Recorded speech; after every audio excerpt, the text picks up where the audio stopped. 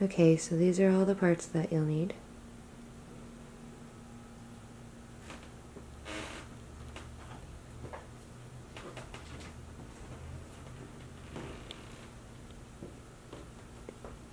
We've drawn a square on the circle so that we know where the center is to attach our pole. And then we'll be done with these parts and screws here.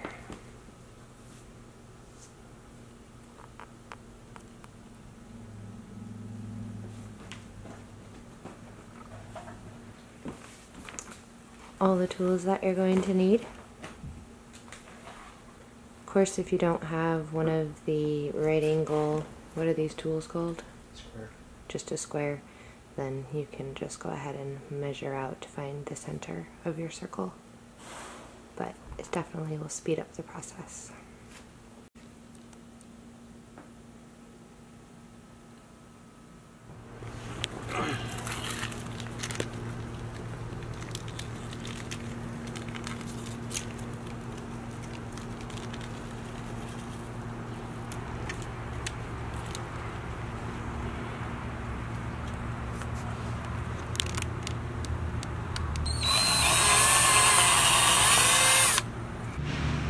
Drilling pilot holes for the screws.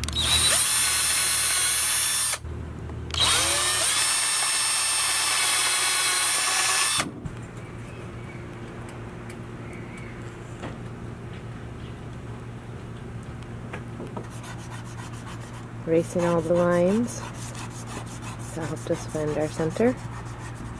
We are going to paint it, but this way we don't have to worry about lines showing through.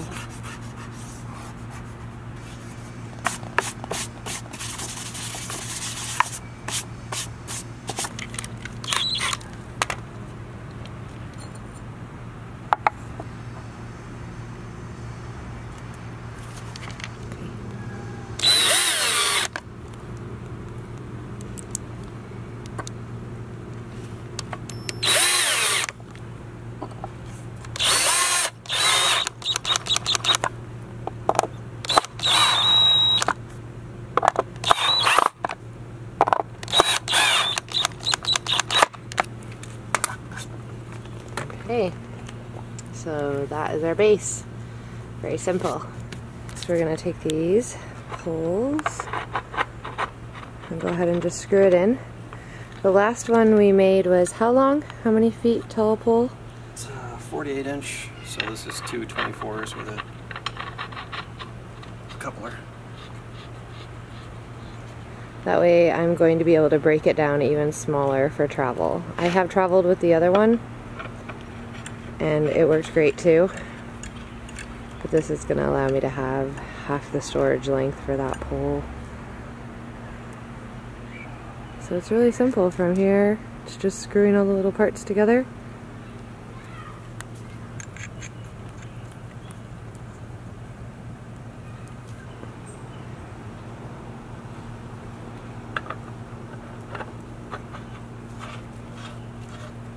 This is all out of 1/2 inch, so that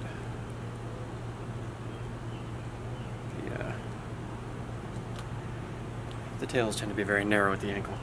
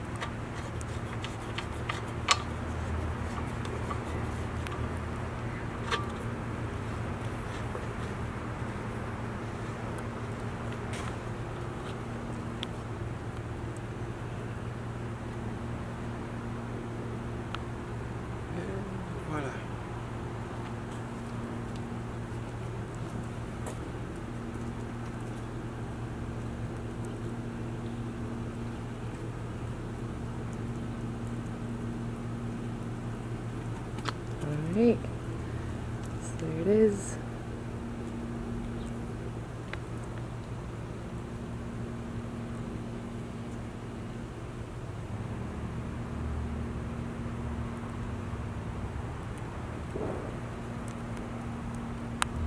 Okay, so we will go ahead and paint her and seal it so that it doesn't rust while wet. But there it is, a very simple, sturdy tail stand for your silicone mermaid tails. Thank you!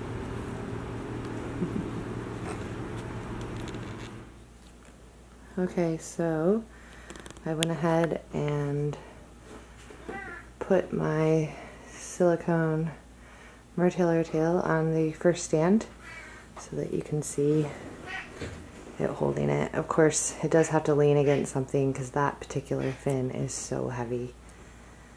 And that one is just a one-piece pipe in the middle, whereas this one is split here.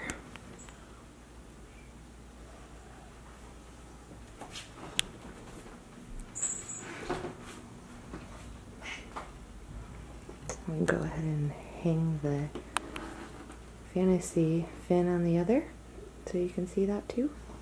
So there they are. We will of course paint the other stand, but I just wanted to show you how it works.